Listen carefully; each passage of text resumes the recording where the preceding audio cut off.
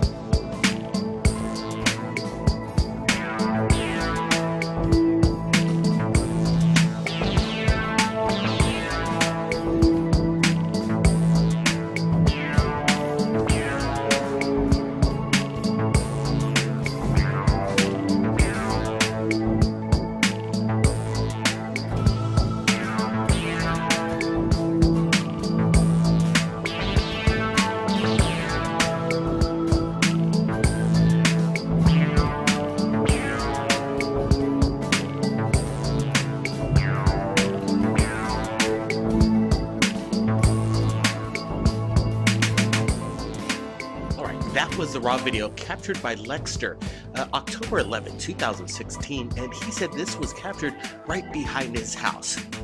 He's never seen anything quite like this. He was quick enough to grab his camera and capture what you're looking at right now.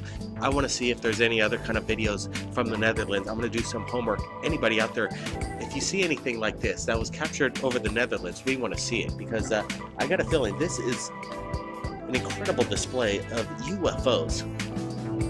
That's why we're sharing it to you right now, Third Phase. When flares are dispersed in the air by military, they put off a glowing orange, reddish halo around themselves. This is very white.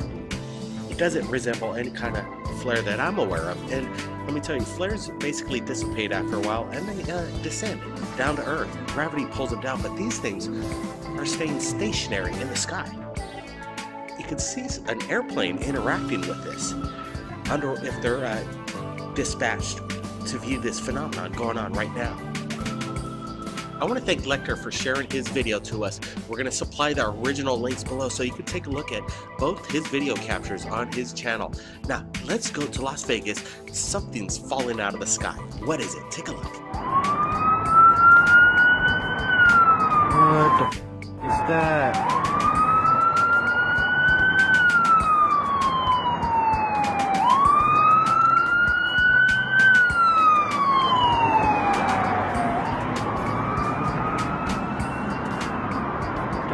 No, they just go. Oh, there it is.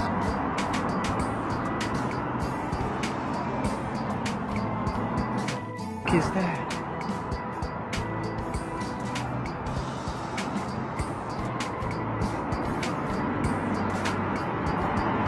Alright, this is video captured by MJ23 News, and he has a YouTube channel, and he lives north of Las Vegas, Nevada, and he captured what looks to be like two UFOs streaking in the sky.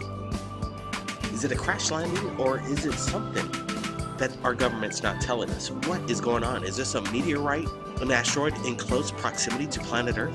What are we looking at here? Let's zoom things up. The quality is a little poor, unfortunately, but we get to make out what's going on over the skies of Nevada. Something very strange. I don't know. Could it be two UFOs shot down, or is there some kind of military exercise gone array? There's a lot of questions going on over Nevada. This was captured October 7th, 2016. There's so much activity in the month of October, and we're just, we're not even halfway through. So we've had some videos that look very similar to this, and our U.S. government or governments from around the world sometimes claim responsibility. And I got a feeling what they're telling us is not exactly what we're seeing in the videos submitted to Third Phase Moon. Is this some kind of Atlas rocket, Chinese satellite crashing into our atmosphere. All these answers that we're being given, in my opinion, is not the truth. What happened over Las Vegas? I'm sure there's a lot of people that captured this event. We want to see it. If you were in Nevada October 7th and you saw something strange in the night sky and you captured it on video, we want to see it right here at Third Phase Moon. We got to thank the submitter from Vegas for sharing this, because, you know, there's always the first person that submits incredible footage in regards to a big story like this happening over at North Las Vegas right now. So MJ23 News, thanks for the submission, and we're going to give the original link below so you can check it out for yourself. Now let's get into the big talk right now, coming out of Russia. What's Putin up to next? In a candid interview with Pravda, Russian President Vladimir Putin stated that he would tell the world about Nibiru if Donald Trump loses the presidential election. Wow. What does the president of Russia know about Nibiru? He probably knows more than most governments. And he's waiting for the decision of who's going to be the next president of the United States before he's going to basically spill the beans on what he knows about the planet known as Nibiru. So, wow, hang on everybody, because this is going to be a wild ride. The report continues that he'll refrain from making a decision until November 8th, when the election results are tallied. He promises not to make an announcement based solely on exit polls. In the event of a Trump defeat, Putin plans immediately to disclose Nibiru on all television networks, including RT News.